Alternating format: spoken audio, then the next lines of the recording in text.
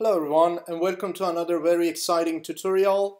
Today I'm going to be teaching you how you can utilize CSS preprocessors to create awesome animations. So a note about CSS preprocessors is that they let you write less code using their programming interface by introducing like for loops and defining variables and all sort of things. Like if-else conditions that CSS by itself doesn't support, since CSS is not really a language or a programming language. And using those, obviously you can write less code and more like easily maintainable code as well. I know a lot of companies, if not all, use CSS preprocessors like less or Sass, and then well, today I'm going to be showing some of the functionalities of Sass preprocessors and Compass to achieve this nice animation over here, right? So let's get started. What I'm going to do, I'm going to go to kotus.com, Codity as always, create a prototype, and then what I'm going to do as always, creating a container. Within the container I create the first two papers. Let's say this is going to be like the default, our sort of book or notebook or whatever. So let's just style the container for now. Let's center it in the page using position absolutes as always, and width. Let's just start by giving it a top 50%, left 50%, and then transform, translate minus 50% and minus 50%, right? And then by default, let's just give it a width of maybe 20 pixel and height of 20 pixel. Give it a background of red so that you can see where it stands. And then within that, we have our papers, right? I'm going to remove this background for now. And then I'll say container paper. I'll give it a width of maybe 35 pixel, height of 45 pixel, background white, and then a border of maybe 5 pixels solid, and then blue violet, right? Making sure that the position absolute so that they pile up, stack up on top of each other. And then I'm gonna give it a border left none, so you can see that we have this. And then obviously for the second paper I need to just rotate it 180 degrees. So I'm going to do container paper and then nth child second, and then I will just use transform rotate 180 degrees, right? So as you can see, nothing really changed, just because I have to change the transform origin. So if I just comment this out, so right now the transform origin is right here, so when you rotate it, it just kind of rotates it on top of itself. I need to move the transform origin right here, right? So in order to do that, I'll say transform origin 0 on x-axis, and in the middle, of course, for the y-axis, right? So now if I uncomment this, you'll see that we have our default view. Now to add a bit of papers, I'm going to just copy this and paste maybe 10 more. So 1, 2, 3, 4, 5, 6, 7, 8, 9, 10, right? And the whole idea is that all these papers that I define are going to just have a rotation of minus 180 degrees, right? On y-axis, because this is the axis that they are rotating around. So what I'm going to do is I'm going to say, so then we have 10 papers, right? From the third paper to the 12th paper. And this is where the preprocessor comes in. So in Codity, you can go to this settings and then choose SCSS. So just to give you a clue of what SCSS is the newest sort of version of Sass preprocessor. So go to Google and search for it, the first link. You can see that it says Sass is the most mature, stable, and powerful professional grade CSS extension language in the world, right?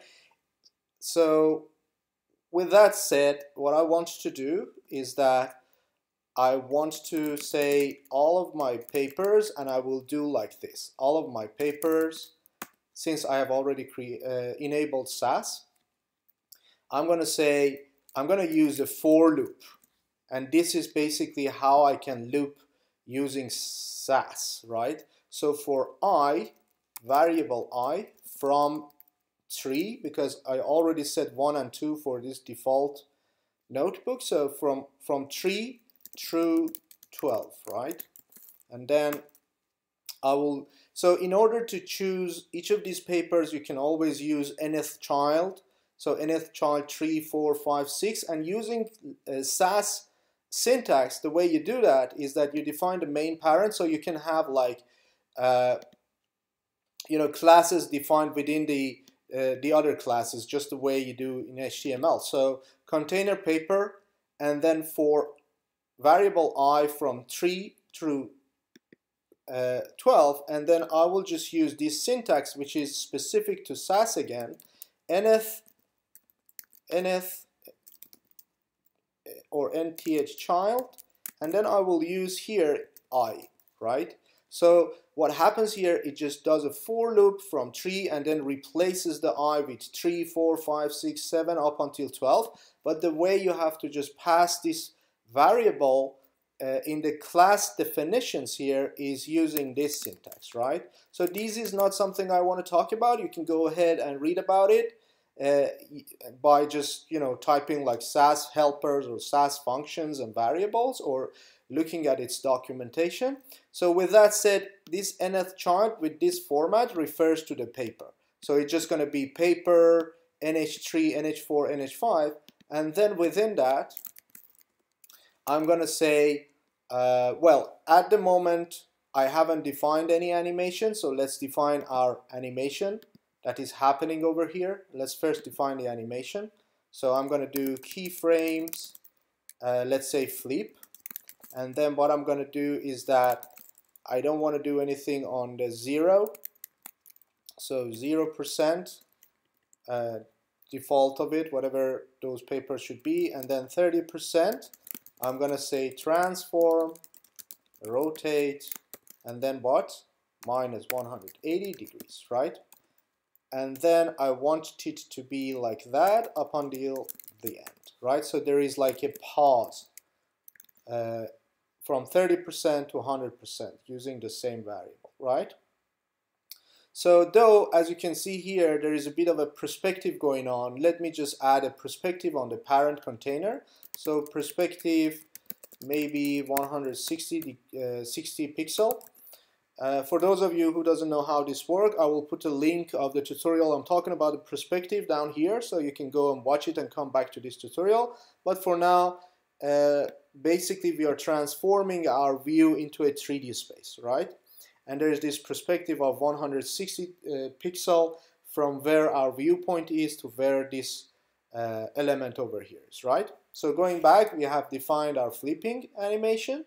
And then what I'm going to do is that here I will say animation, then the name of our animation, maybe 2.5 seconds, then infinite, and then ease in and out as the timing function. As you can see, this rotates in on a wrong axis, so I'll just change it to Y, because that's the axis I want it to rotate, right? You can see that we already got kind of like sort of the animation that we want, right? So now the cool thing about it is that I can give different delay function using this, right? Otherwise, without using this for Sass thingy, I had to go one by one, write everything that I'm writing within here for each of those, right? So here I'm gonna say animation delay. Let's put maybe just 0.5 seconds, right? So all of them right now have 0.5 seconds, but you know that we have a variable over here. So we can utilize these variables and multiply it to this value to get like different animation delays. And to do that, I'm going to say I multiply by 0.5 seconds, right? So right now you can see that we have all these, but the bad thing about it is that all the delays are, you know, from the span perspective, they are all the same, right? So the first one comes in, let's say, 3 multiplied by you know, 0.5, then the fourth one, the fifth one, but we want to have different delays, right? And that's how this cool animation is generated, because initially it's slow and then the animation gets faster, right? So slow start and then getting faster.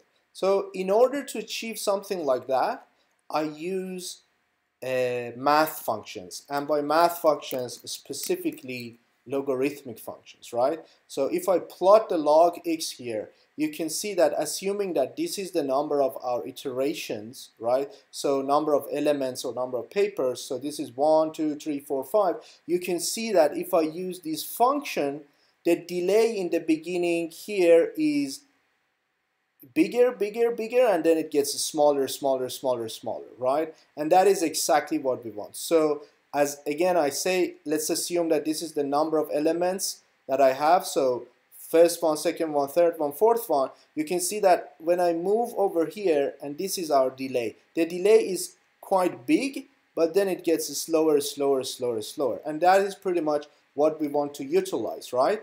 And in order to use logarithmic function, we have to use another preprocessor, which is called compass, right? Just to show you what exactly it is. So if I go to compass, you can see what it is. Some sort of an open source CSS authoring framework. And the good thing about compass is that it gives you math functions that CSS doesn't have it originally. JavaScript has it, and we want to use the log function, right? So if you search for compass math helpers, you can see that it provides you with some really cool like pi, sine, cosine, tangent, and then what we want to use is logarithm, right? So here what I want to do I will use logarithm of I, right?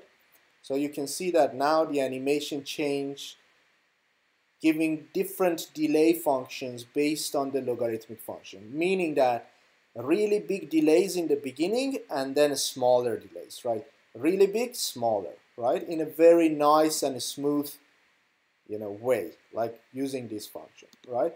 And in Codity, compass is kind of supported through the Sass. So just go ahead and choose SCSS, and compass is already provided for you, right? So with that said, we've already created some sort of a cool animation, but you can see there's a bit of a problem here, and that's because we have to say I want my transform style to preserve my 3D, right? So this is the scene that I have, and now you can see that it pretty much has this cool flipping animation over here. You can go ahead and maybe change this to just move it a little bit further down. Let me switch the layout over here. It's easier. So what I'm going to do is that I'm going to define I'm going to just remove the transform, centering it using absolute. I'm just going to use basically, let's define like a position relative. Let's not center it that way using absolute positioning. And then I will choose maybe 100 pixel and auto. So it should center it in our page. And you can see that it has a margin 10. And then it has like a sort of like a width and height of 20 and perspective. And since we have defined the papers absolute, they look pretty cool, like the thing that we wanted, right? So I hope you like this tutorial. The things that I want to overview and go through again is using Sass and Compass CSS preprocessors, and also go ahead and learn what is the syntax that you can use in terms of for loops, in terms of variables, and everything that actually makes your life much easier, specifically for creating animations like this, right? What I can say is that learning a preprocessor, whether it's Sass, whether it's less, it's a must. So go ahead and learn it as much as you can. A bunch of tutorials in the future that I'm going to talk about utilizes those preprocessors. So get ready for them, right? Alright, so if you haven't subscribed to my channel, please go ahead and do to be notified of the next tutorials. And if you like this tutorial, please go ahead and like and share as much as you can so that I can continue teaching you all these cool tutorials. Have a good day and night. Goodbye.